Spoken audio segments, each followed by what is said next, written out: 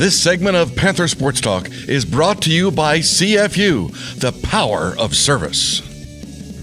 Welcome back. More with Coach Farley, recapping that big win at Western Illinois. And we talked about the defense, we talked about the offense. I really like what Michael Malloy has brought to this attack the last several weeks. Talk about his performance, leadership-wise, on and off the field as well. Well, what you see on the field, somebody's really playing hard. And you can see the extra effort that he's putting forth every down that he's in, trying to get the extra yard or make the play. So that stood out the other day, whether it was fielding the onside kick or getting the ball to the pylon to get the touchdown that put it up by 2 possessions. So that tenacity of play, rubs off on other people, and he's really doing that for the past 5 to 6 weeks. You kind of see him ramp up his game week to week. The Panthers always look good against whoever they face. It was the 80th win in program history against the top 25 program. Just the confidence going on the road, backs against the wall. And why was this win special? Just how this collective group came together to win on the road at Western Illinois. Well, that's a great feat when you say that's the 80th win against the top 25 teams, because we don't go back and look at what they're ranked when we're playing, but when you look back on the production, we're playing good football teams.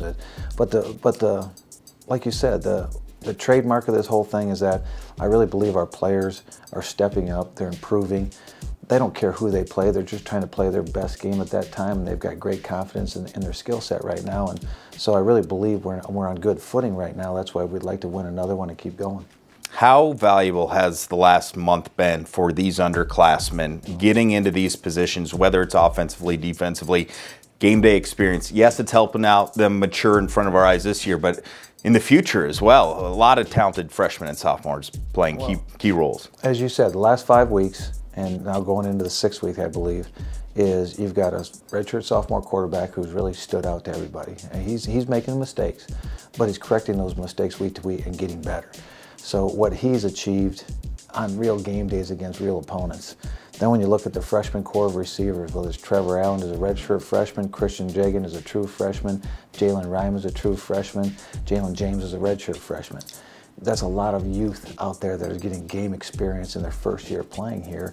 So you're looking at 3-year, 4-year starters that are going to work together as receivers and quarterbacks. So I think things are in good position right now, but we always want things immediately, so we're trying to make things happen right now. Here's a story on those young freshman receivers.